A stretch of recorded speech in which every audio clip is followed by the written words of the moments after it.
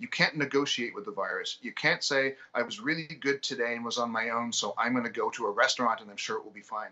That logic doesn't work at all. The University of Toronto has just announced mandatory boosters for students in residence this fall. There isn't one for healthcare workers in Ontario, but there is one now for the captive audience that seeks a degree.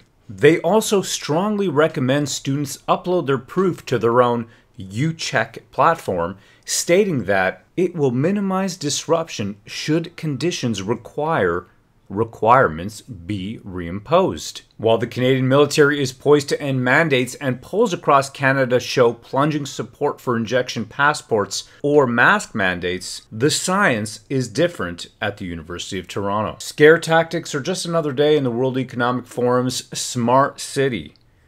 You decide. If you like this content and you think it'll help get the word out and make a difference, then please share it out.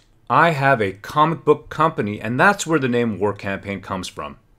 Media has become degenerate. Films, movies, comics no longer stand for heroic ideals. We decided to do something about it and created the Vestige and Bullet Maker series. We say "Hail freedom" for a reason, because the world needs a little more honor, accountability, integrity, and loyalty. Hail, brethren! And hail freedom!